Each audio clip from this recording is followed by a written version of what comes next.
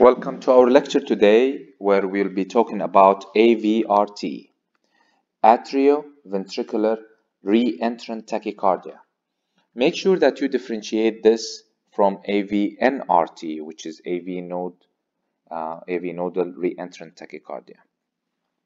AVRT basically means that there's an accessory pathway somewhere in the heart. It can be on the left side. It can be on the right side too, but mostly it's left-sided. And remember that there is nothing faster than our His bundles. So whatever accessory pathway you have, it's going to be slower conduction than the usual His bundles. So if I want to compare it to something, His bundle is like the freeway or the highway where cars can move fast. The accessory pathway is just like a small street that has too many traffic lights. So cars will be moving much slower. And usually in exams, you will hear this as WPW, wolf-prkinson-white syndrome. These are just the initial letters for the doctors who have discovered that. Their last names were Wolf, and the other one was Parkinson, and the other one was White. So how does the arrhythmia happen? Basically, you have electrical charges going from the sinus node to the AV node. And then the AV node will get the electricity moving to the bundles of His. Now, once electricity reaches this part, it might go up through this accessory pathway. And instead of just terminating over here, that electricity might just do a shortcut and come back to the AV node. And then this cycle will continue on happening. This is what we call orthodromic. Orthodromic means that down is through the AV node, up is through the accessory pathway. And why did I say so? It's because there's another type which is called antidromic. Antidromic is basically if you're going down the accessory pathway but up through the AV node. And how does that happen? Electricity might go through here and then it will just go back through the AV node and just create this cycle.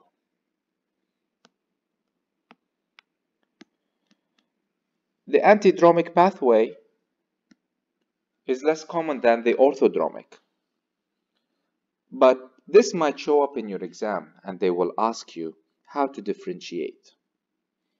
All what you have to do is remember that the accessory pathway is a slow conduction.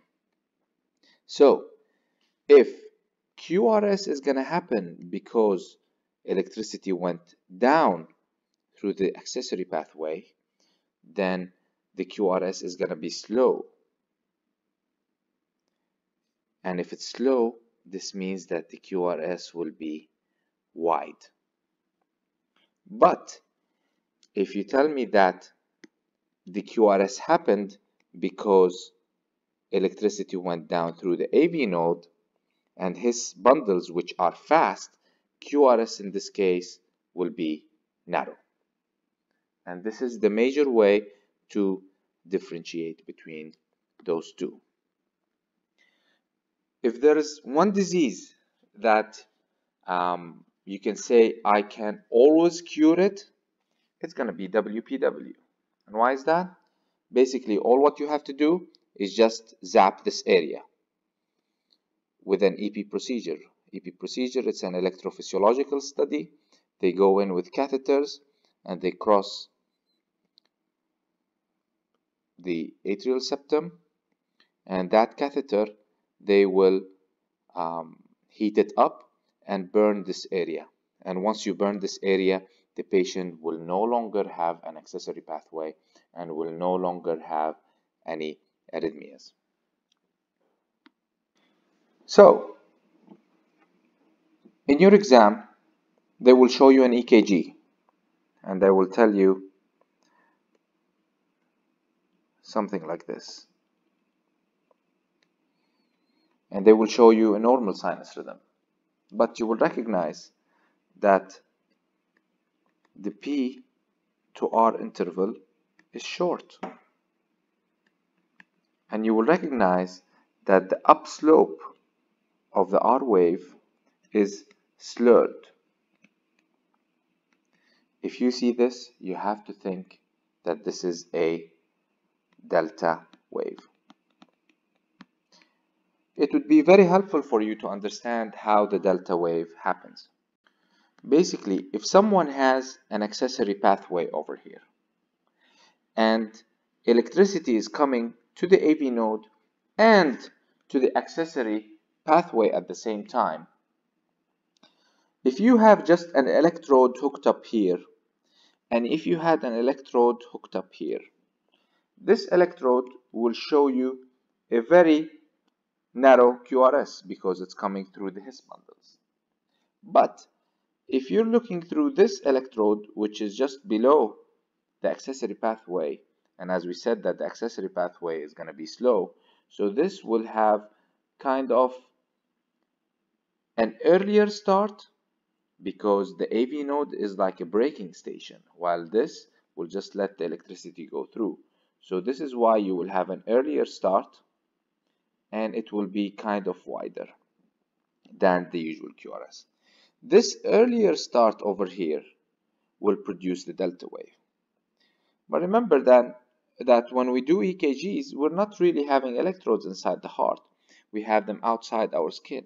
So you will get a combination of those two.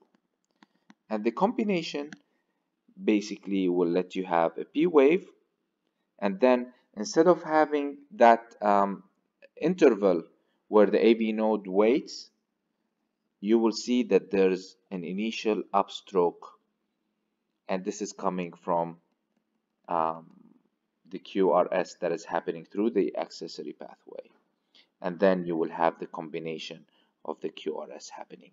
So this delta wave is mainly because electricity is coming both into the AV node and into the accessory pathway, but the accessory pathway does not wait, so it will let some electricity go in, and that will cause the delta wave. Other things that you will be questioned about in your exams: which medications should you give to those patients? But most importantly, which medications you should never give to those patients? It's easy. Think about it. Which medication, if I give to this patient, will make electricity go preferentially through the accessory pathway rather than the AV node? If you give them anything that just tackles the AV node and inhibits the AV node, everything will go through the accessory pathway. And that's bad. Those medications are adenosine, beta blockers, calcium channel blockers. If you give those medications, the patient will do bad, especially if they have atrial fibrillation. And the reason why it's bad is because, remember, atrial fibrillation is happening from electrical discharges in the left atrium, and they're chaotic. So each one of them will just go down in here, and that will cause very fast, irregular rhythms. There will be no time for the heart to fill, the cardiac output will decrease, and your patient might pass out. Medications that you can use for those patients are procainamide. And this is probably the only time where procainamide will be the answer. because procainamide will block accessory pathways. And once it blocks the accessory pathway, electricity will go preferentially through the AV node rather than the accessory pathway. So again, medications that you should never use in WPW: adenosine, beta blocker, and calcium channel blockers. But the medication that you should use is procainamide because it inhibits the accessory pathway rather than the AV node. And remember that those medications, the procainamide, is going to be used when the patient presents into the hospital and it's in the acute setting, when the patient is tachycardic, hypotensive, things like that. If the patient is too sick, always remember, you gotta shock them regardless. But for later on, those patients who have the accessory pathway, they will most likely have recurrence of those arrhythmias. If they are sick, if they are taking medications like Ritalin, if they are doing cocaine, any of those illegal drugs, or even if they're drinking too much coffee or energy drinks. So what can you offer those patients? You got to know that WPW or those accessory pathways, you can definitely treat them by ablation. And always remember, if this shows up in your exam where they have a patient coming into your clinic and all what you see is just a delta wave, the answer will be refer them for an EP study. Thank you for watching.